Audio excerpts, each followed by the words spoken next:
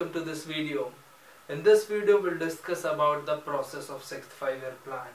So first of all we'll write the period of this 5-year plan. So the period for sixth 5-year plan was 1980 to 1985. So in the last video, that is the video of fifth 5-year plan, we discussed about the discontinuation of the fifth 5-year plan. So the sixth 5-year plan we started with the year 1980. So 1980 to 1985 was the period of this 5-year plan. So first of all we'll write the target growth rate. So the target growth rate of this 5-year plan was 5.2%. And the actual growth rate what India achieved in this 5-year plan period was 5.5%. So relatively all the target of this 5-year plan was achieved by the end of the year 1985. So it means all of the target was set in the year 1980. It means that the starting of this 5-year plan, we achieved more or less all the target by the year 1985. So first of all, we'll discuss about now the model. So the model developed input-output model. So this plan was based on developed input-output model. So in the last lecture we discussed about the input-output model. Here the developed input-output model was the major criteria of this 5-year plan. It is a perspective plan. So the perspective plan means whatever the government perspective of the next 5 to 10 years. It means from the year 1980 we flipped the Indian economy to the new era. It means to the world that slowly liberalizing. So in this 5-year plan the perspective plan was adopted. It means after that we'll discuss about the gradual liberalization.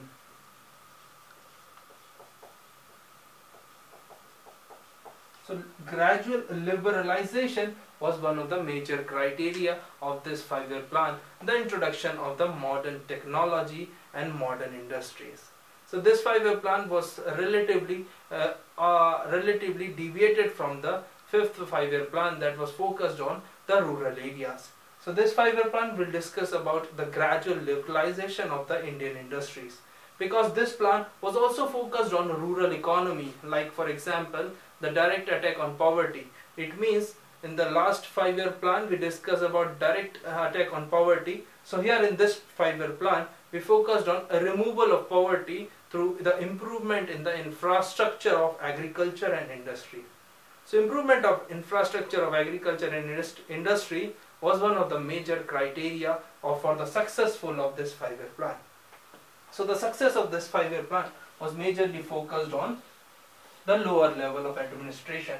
It means another major factor in the success of this 5-year plan was the involvement of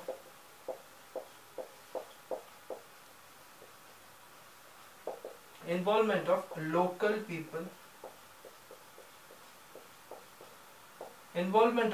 people in the policy making. So it means to understand the demand of the local people in the last year of the federal government, it means we have to understand the demand of the local level in order to formulate the policy for them. So the demand for the local people in this 5-year plan was understood and made the plan to facilitate that local economy.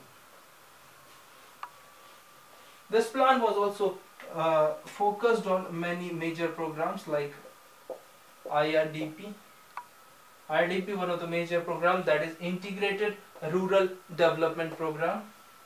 Second is NREP, National Rural Employment Program, because the major target of this 5-year plan was removal of poverty and the increment in the rate of employment in the economy.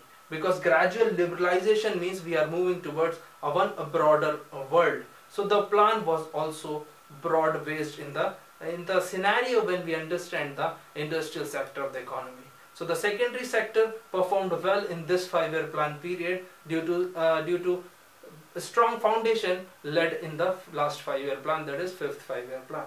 So the developed input-output model also helped Indian economy to enter into the new globalized era.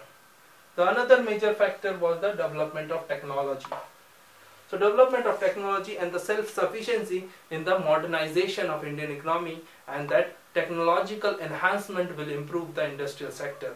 Because in the second 5-year plan, we established a lot of big industries, and that is why we had to keep pace with the industrial sector in order to gain out of it. That is, invested in the second 5-year plan, we need to earn some revenue also. So 1980s, we grew at the cost of borrowing also, but the growth was relatively better when we compare this 5-year plan to the previous 5-year plan. This 5-year plan majorly focused on rural economy, we can say that, and also increased the per capita income. After that, we can consider this plan as the gradual entry of Indian economy to the globalized world and liberalization. So we focused, or we invited lot of MNCs also, and we started businessing in Indian economy. That's it for this video. I think that is enough information for this 5-year plan. Hope you like this video. If you have any doubt, any feedback, you can mention in the comment box, or you can also contact to our email ID, which is given in the description of this video. Again, thank you so much. Stay connected. Please like, share and subscribe this video, and also Ecoholics. So stay tuned for next coming up videos. Have a nice day.